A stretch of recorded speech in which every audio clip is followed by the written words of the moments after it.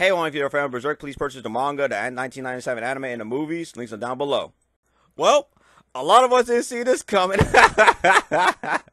I'm not even mad, dude. I just didn't see this coming, dude. But apparently it switched. I should be mad because I want to know what happened to Casca, but I'm just not mad. This proves two things: that Miura is actually a good storyteller and how he actually wants to troll people.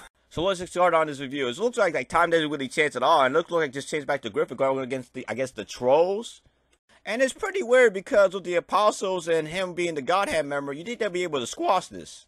But anyway, I think that Griffith just want to keep this facade going because you know he's sensitive. He doesn't want people to know exactly what he really is. This is pretty much a fast chapter. You've seen the humans and the trolls and the apostles fight against each other, man. And you have Sonya talking to Mule about something. I'm not sure exactly what they're talking about, but I guess they're trying to talk about the strategy, what's going on, and see exactly what's next. That they see like the Troll King coming out and next, confronting Griffith at the very end.